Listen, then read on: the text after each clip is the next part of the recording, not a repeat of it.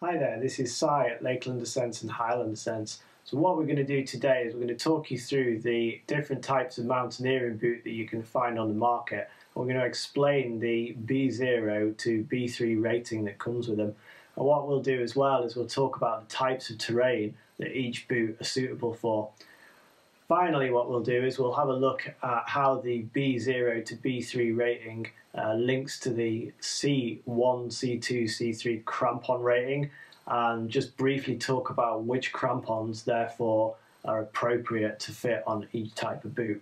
But what we're not going to do is go into loads of detail about the crampons. We'll do that in a separate video. So if you're keen to learn more about crampons, how to fit them, what crampons go with which boot, have a look in the description below. We'll put a link to that video.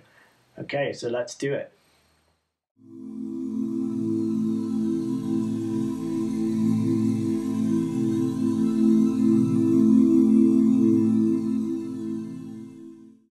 Okay, first things first then, let's start at the beginning. So what we've got here is a B1 boot. And if we look at it, it looks like quite a sturdy walking boot. So we've got a really good kind of leather rand around the front to protect the boot and to protect your toes. You know, it's quite high, so there's a lot of kind of ankle protection, and it's made from a mixture of sort of leather and the synthetic material.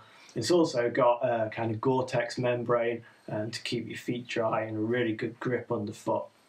But critically for us, what's important here is how flexible it is. So if we look at it and flex it, we can see that it flexes super easily, which means that for long distances and sort of rocky terrain in the mountains, it's going to be really comfortable while still giving your foot really good support.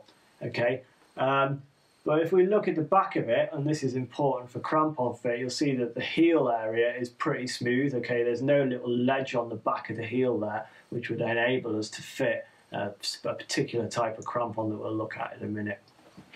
So we can fit a crampon to a B1 boot, but what we'd be looking for is a crampon that flexes with the boot, and the idea there is that as the boot flexes, it doesn't push the crampon off the boot, okay, or create the crampon to come loose on the boot. So what we'd be looking for is a C1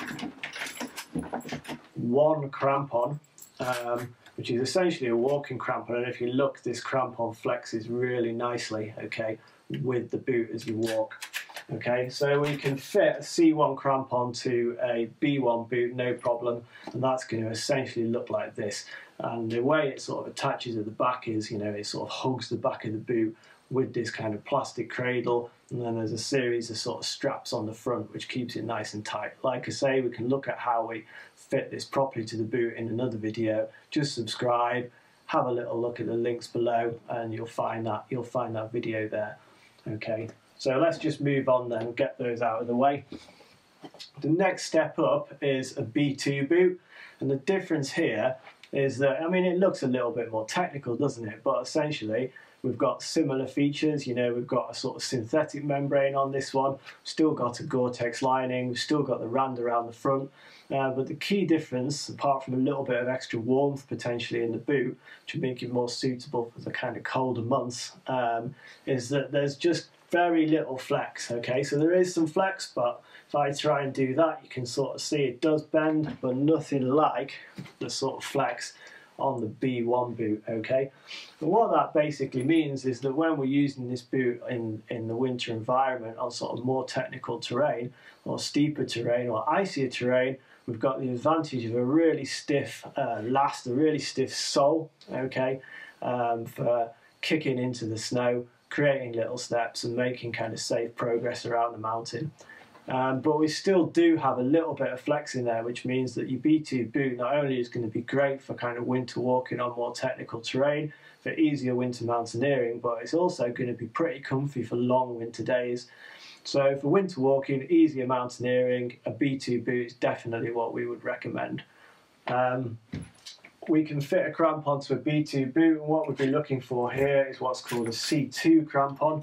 And the C2 crampon looks very similar to the C1 crampon that we looked at earlier, but it does have this little bail on the back. And what that bail does is it sits quite neatly on a little ledge that is on the back of the heel area of a B2 boot. So that's the key difference, really. I mean, obviously it's not as flexible as the B1 boot, but the B2 boot will have that little ledge on the back to enable you to clip your crampon on nice and securely. The crampon itself looks more aggressive, like I say, we'll look at that in another video. So essentially what we've got is a system here that is more suited to more technical terrain in the mountains.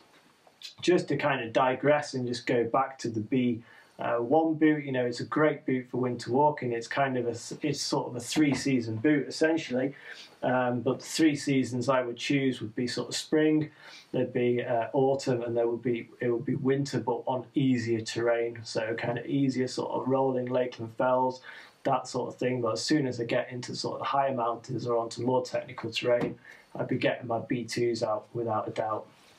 B2s are also a great boot in the summer for scrambling, and that kind of stiff edge again is just going to really enable you to stand on kind of smaller ledges on scrambling terrain, and just give you that sort of support and protection around your foot on rocky ground. So, you know, we quite often use a B2 for kind of summer scrambling days out when it's not super hot anyway.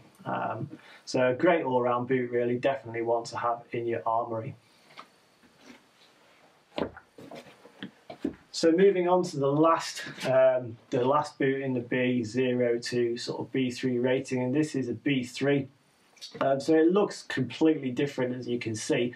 All B3 boots are different. This is a Scarpa Phantom Tech, and you can see it's kind of got this sort of external gaiter, which just kind of keeps the snow out of your boot and means that you don't necessarily have to wear a separate gaiter. It also has a sort of inner boot and an outer boot, and although they don't come apart, this outer boot does just provide a little bit more insulation and protection. But aside from that, with this B3, the real kind of key difference again is the flex. So if I try and flex this, there's absolutely nothing or hardly any flex at all, which basically means that when my crampons are biting into steep ice or kind of steep mixed terrain, I've got this nice flat supportive ledge essentially to stand on, which means I'm not getting loads of calf pump. I can climb more effectively on steeper ground. The flip side of that is for long days in the mountains, when you're kind of walking quite a long way, you're not going to have any flex, and you will find that a B3 boot is less comfortable for that sort of day.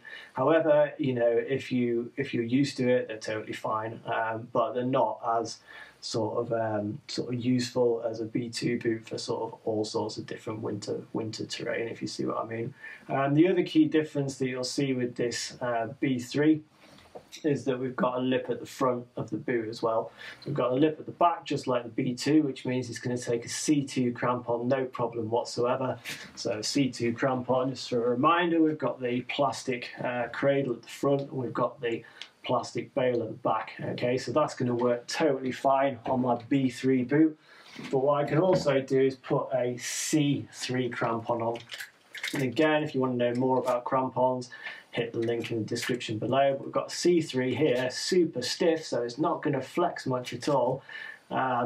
It's got a sort of slightly different design, but same idea, it's just a different brand of crampon.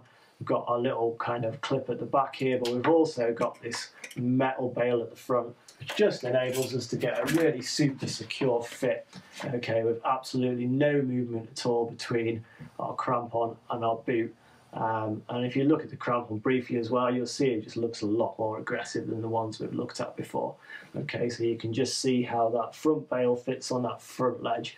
So my C3 crampon here isn't going to work on my B2 boot because my B2 boot just doesn't have that ledge. Okay, so that's kind of how it works.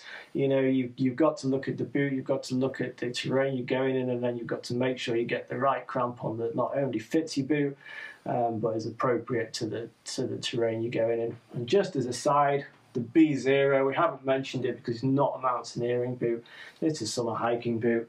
So something like this, for example, lots of different versions. This has got quite a low sort of heel area here, supportive area, but you do get higher ones. You know, it's super flexible, super comfortable for sort of long summer days out.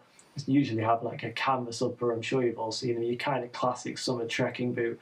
Yeah, we could bodge a fully flexible C1 crampon onto this boot, but you know there's going to be loads of movement between the two, and we're not going to have any kind of stiffness at all to kind of move around on icy terrain. So not suitable for the winter environment at all. You want a minimum of a B2, but absolutely brilliant for, you know, summer kind of rocky long days in the mountains. Okay, that's us. So if you want to know more, make sure you subscribe to this channel. If you like this video, more people will see it, which is great for us and hopefully great for them as well, because maybe they'll learn some new stuff. And like I say, you know, subscribe to the channel. We're going to be throwing loads of new videos out there, stuff on crampons, stuff about how to look after yourselves in the winter environment, but also loads of stuff on summer mountaineering, scrambling, trad climbing, and kit, and all sorts of other exciting things. So thanks very much. Bye for now.